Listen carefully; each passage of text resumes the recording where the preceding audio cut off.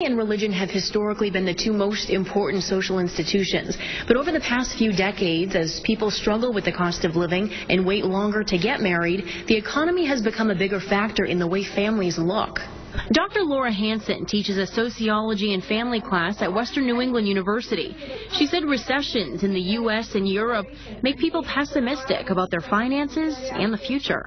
If you can't afford to buy a home, if you can't afford a decent neighborhood to raise the children, the considerations of the type of schools that you'd be sending your children to, then it becomes sort of a reflexive thing. And then, of course, that further contributes to a decline in the economy because then you workforce. Bishop Mitchell Rosansky told 22 News couples dwell too much on how children might impact their lifestyle instead of how they could make their lives fuller and better.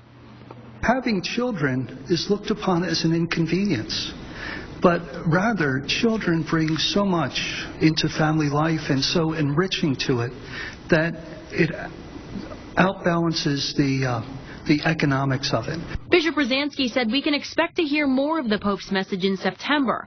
That's when he'll travel to Philadelphia for the World Meeting of Families Conference. Julie McDonald, 22 News.